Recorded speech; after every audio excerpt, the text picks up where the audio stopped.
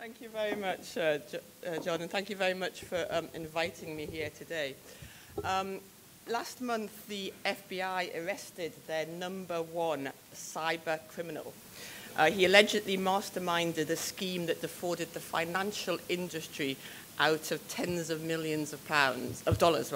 They believe $100 million over the last few years. His name was Chi Onwurah, and not, as was reported on Twitter, Chi Onwurah, which is my name. So I hope nobody came here expecting a masterclass in cyber crime.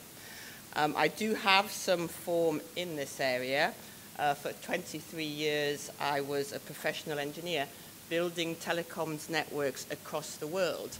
Not all of them with security built in, I should say, though we soon learned to retrofit it.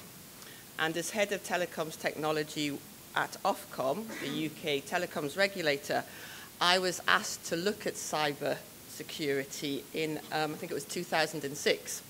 And I came back with this report which talked about tales of bot attacks and honey traps, DDoS and white hat wizards, Trojans and worms, phishing and farming.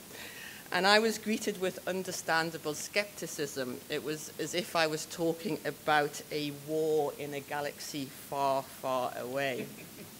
But I knew that it was just a matter of time before cybercrime went mainstream.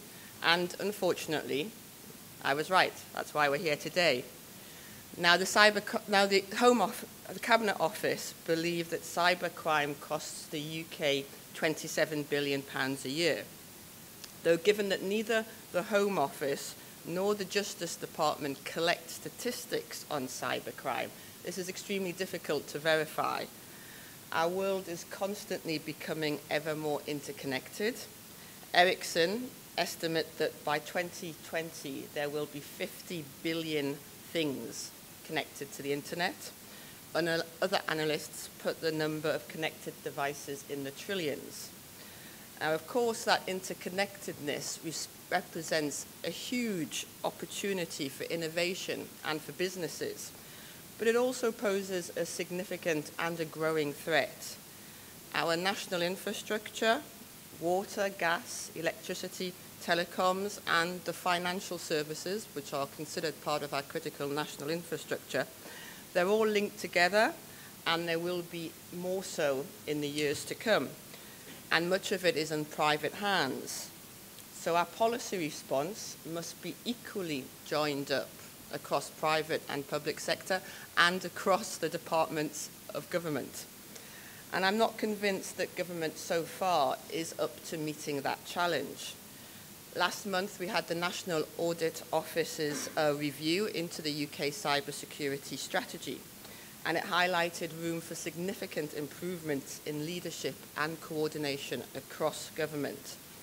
And this has been echoed by the former head of GCHQ and CESG, Nick Hopkinson, who said that the UK was lagging behind in our ability to respond to cyber attacks because of a lack of cohesion across agencies.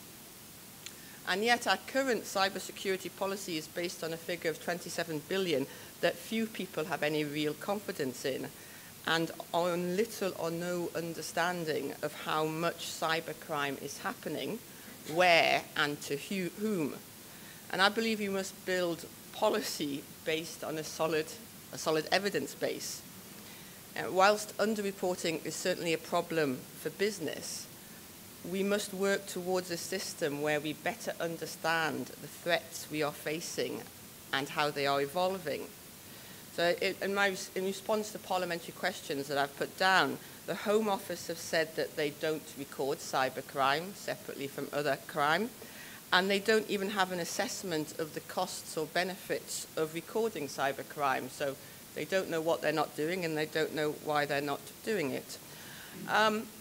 Right now we have a 650 million national cybersecurity strategy up to 2015, which is great. Yeah.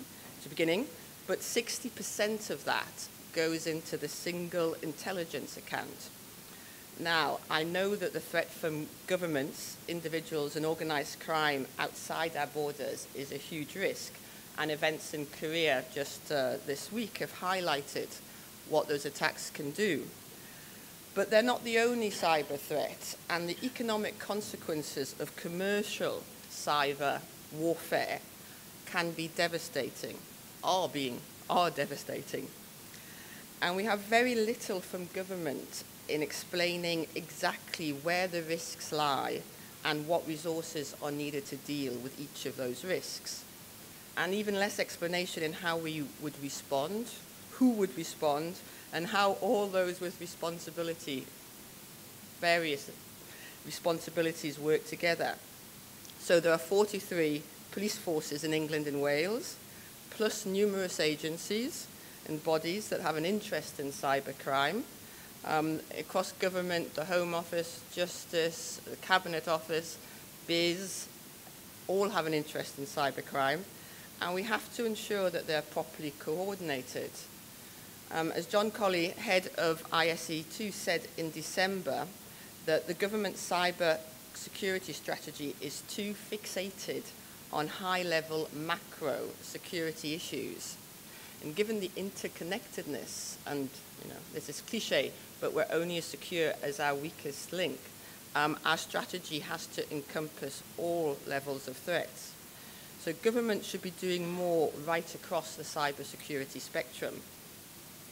And when I meet software and technology businesses, they're concerned about the growing threat of cyber criminals and our response to that threat. Yet policing, education, as we've just heard, and training got only a fraction of that 650 million cybersecurity budget. For example, the police got just £5 million, and at the same time as they're having significant cuts, which, by the way, the Prime Minister himself has said that those police cuts should be focused on the backroom boys doing the IT rather on the front line. What the PM doesn't get is that cyber crime is increasingly the front line. Europol recently opened a new cybercrime centre, yet the Home Secretary wants to opt out of cross-border cooperation on crime. Small and medium enterprises are the victims of 3/4 of all successful data breaches, we estimate, yet the government has no real resources or strategy for supporting small and medium enterprise cybersecurity. Businesses are suffering from a global shortage of information security professionals. And I heard what was just said about the ICT GCSE. And anyone, I know it's changing, but anyone who listens to Michael Gove will know he's more interested in teaching Latin than Java. Now, as an ex-software engineer myself, I should say that I'm still a little stuck in C++ and APLL, but that still puts me 2,000 years ahead of the Education Secretary. We have an Attorney General that thinks that tweeting is the same, and I quote, as talking over the garden fence, and a Cabinet Office Minister whose idea of secure disposal is throwing his papers into a central London park bin. So this does not fill me with confidence that ministers across government are on top of the problem, or even, to be honest, understand what the problem is. And there is a chasm in their cyber strategy big enough to drive a GSM network through. Ministers claim their strategy covers mobile devices, but if you read their documents, for example, the update that they published in December, it doesn't mention mobile devices once. We're increasingly bringing our own devices to work. A recent report by HP found that 48% of mobile applications were vulnerable to unauthorized attacks. Actually, I think that's an underestimate. And you don't need a crystal ball to see that the internet mobility is growing. And we don't even have a strategy that covers mobile devices. So in opposition, Labour is busy developing our policies. We have been developing the one nation vision for the UK. Now, for cybersecurity, that means real vision and leadership. In future, traditional crime will increasingly be done online. It will be mobile, and it will be complex. We need to be prepared to deal with this. We need to understand the threats and have the skills, the resources, and the leadership to deal with them. So we must ensure that public services delivered online, like the forthcoming universal credit, are protected from fraud and cybercrime. We must take the lead in bringing industry together to develop the appropriate standards internationally. We must have high-profile and authoritative leadership.